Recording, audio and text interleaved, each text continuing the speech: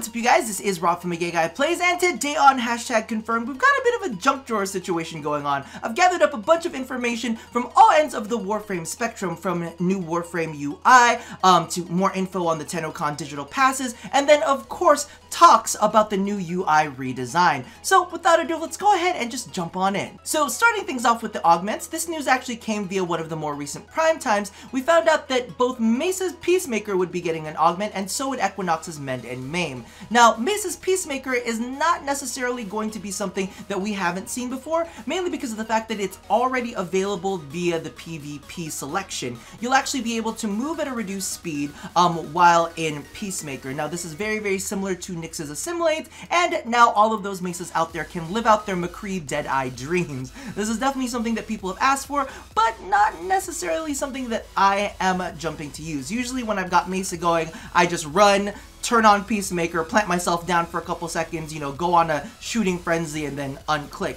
But for those of you guys who like to walk around in it, now it will be available to you.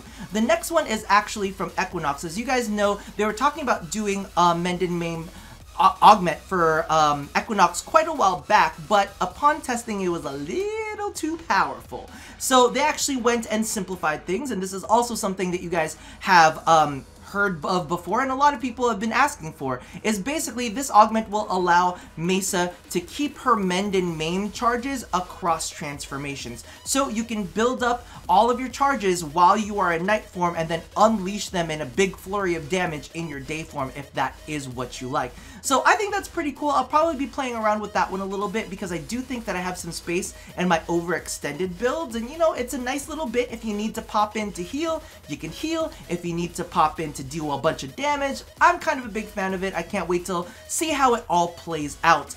Now when these will be available, I have absolutely no clue. They just kind of chatted about it casually as they were showing it off on stream. However, cross our fingers, we'll be seeing it soon. Now moving on to the TennoCon digital pack news, this is actually really awesome. I got a lot of questions on my most recent video about the digital pack stuff, and I figured I would go ahead and pass that through the DE staff to get your questions answered. Now, on April 3rd, this will actually be available across all platforms. At least that's what I was told, and the great thing about it is, and I believe this was different last year, that people weren't actually able to get their Sayandanas or anything through a digital pack. This is the first time they've offered it in the digital pack, and you will get it as soon as you purchase it. So if you get it on April 3rd, I believe what's going to end up happening is you will get an email, you'll get a code in it that contains everything, including the platinum, including the armor set, the glyph, the sigil, all of that kind of stuff. I think the only thing that you might not see there is the relay key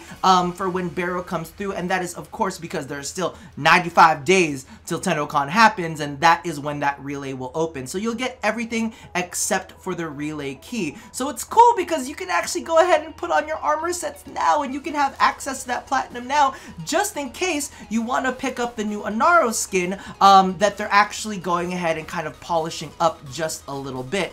News on the street is that should be happening today. If not today, which is Monday, we'll most likely be seeing it this Wednesday. And if that is the case, I will make sure to go ahead and do kind of like a quick re-review video for you guys to see how I've worked with the looks that ended up coming out, because even though it's supposed to not be like a massive change, it's still gonna affect the colors that you can use on it a lot. So I'm excited to see how that goes, and I'm excited to see everybody in their TennoCon armor. Okay, so with those two out of the way, I really wanted to cover this, but I didn't really know how to cover it in depth. But apparently DE has been tinkering around with new UI ideas. You know, Steve has always got something simmering under the surface, and this is our first look at what a potential UI change could be. And I think it looks really classy and really gorgeous. As you guys know, one of my big things is I love things that are a little bit like luxurious, and this just seems so classy but also so very Orokin. I'm like, ooh, I am so into it, and I love the fact that it has a little bit of a blossom down here, As you guys can see underneath the text, it almost looks like a little lotus petal that's coming up. I'm like, oh my god, it is absolutely gorgeous. But do keep in mind that these are work in project things. So as you can see, Steve says, UI team was excited and engaged to read all of the mock-up reactions, positive and negative. They made this in response to the common complaint, I love this, feels fresh, I want it. So this is something that we might actually be seeing in the game soon, which I cannot wait. I am so hyped up about. We actually have more to look at with that, and as you can see here, he's actually got it in different UI stuff. Now, one of the big things that they were saying is that some of the art in the background isn't finalized. That's not really what it's going to be, but there are going to be customizations. So it's not only going to be fashion frame anymore, it's going to be fashion UI. Now, the only thing that I do have to say about this is right now I think they're using, they're working with presets, and we'll actually be taking a look at that in some of the videos. But as you can see right here, I think it really makes Warframe look fresh. I'm actually kind of feeling this, maybe not necessarily with the pink, but I think it looks absolutely fantastic. And they're working on optimizing it for both PC and for controller. They did say that the controller would have like its own little built-in mouse. I don't know how controllers work. You guys know I'm actually a big epic fail on that. And if you guys are curious, I'm actually going to go ahead and link these tweets down in the description box below, so you guys can kind of like peruse them at your own device. But this is the really cool thing that I wanted to show you, because this is the actual video. Let's go ahead and take a look at how this works.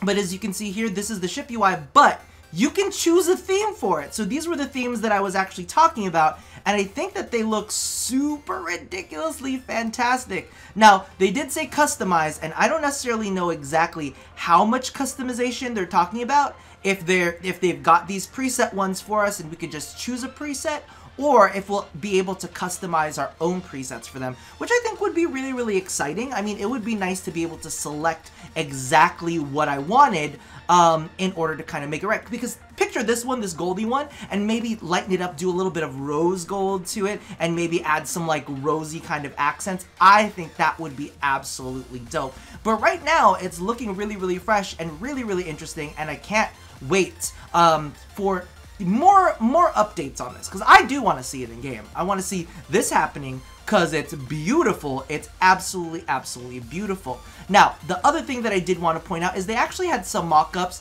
from their previous variation, and I'm going to be honest with you. I want your opinions in the comments below. Let me know, do you like this better, or do you like the one with the kind of like tube better? Because this I think looks dope. It almost kind of looks like some sort of clock, and it kind of reminds me of continuity. But you know what, this is one of their mock-ups, and they did say that this is, you know, not gonna be the actual login screen. This is just gonna be another draft, and they did say that there would be moving background elements. Yeah, so I think that it's really cool. I think that this looks even better, me personally. Like, I don't know, I like the tube thing, but you know, I think that this like spinning and rotating, maybe it just reminds me of the Ephysium SANDR, and that's why I like it. But let's go ahead and take a look at the last one, and this one was a really interesting. This is an old UI mock-up. So I don't think that this is actually something that they're planning on using. They said it's an old UI mock-up, but as you can see right here, I actually think this looks really good. Is it just me? I'm really, if they bring something similar to this in-game, I would not be unhappy. I would not be unhappy in any way, shape, or form. Because of the fact that, look, you get your Warframe in the background and you get them all posing, and then you get some really nice, like, transparency. But regardless, I think it looks dope as hell. I would love to see, and the thing about it is, it's not like there's anything wrong with our UI. They don't need to go and work in our UI if they don't want it, but if you had this in Warframe, this would really definitely freshen some things up. At least just in my opinion. And I definitely know that on stream, or even here on the channel, whenever I kind of like change up the UIs just a little bit, it definitely makes it feel like fresh and new and exciting. Look, even the Naramon symbol looks a little bit different. I'm kind of like, okay, this is really cool. Regardless, that about does it for this episode. I'm gonna see if there's other little tidbits that are floating around right now too, that I figured I would end up sharing with you at some point, maybe later this week, but you know, we're gonna wait for all of that, NDAs and everything. Regardless, let me know how you guys feel about a new UI coming up, the augments that are coming through. Are you gonna end up using them? Are you? Okay, let me know if you're that I want Mesa to be walking during Peacemaker thing, because it's just not a me thing. Could be a you thing, because I know people have asked for it, but I'm not going to waste a slot on that, at least personally. But you know, there are options for everybody out there. And also, are you guys excited? Because okay, so this was the thing. I guess they're going through a different company to do their like ticket sales or whatnot. I think they're doing it themselves maybe. I don't know what DE is doing, but I do know that they said that you'll be able to get them straight out the gate. And I know that last year for the SANDRs and all of that kind of stuff, you actually had to go in, get your little pass, and then your pass would have all of the codes on it. But now I think the code is going to just be emailed to you, because we got ours emailed to us, so I'm assuming that it's probably going to be very, very similar, or might just be added directly into your account. Who freaking knows? Regardless, let me know if you are excited to rock your TennoCon armor, because it is coming up like 90 days away. I've been hitting the gym for the past few days. I'm back at it.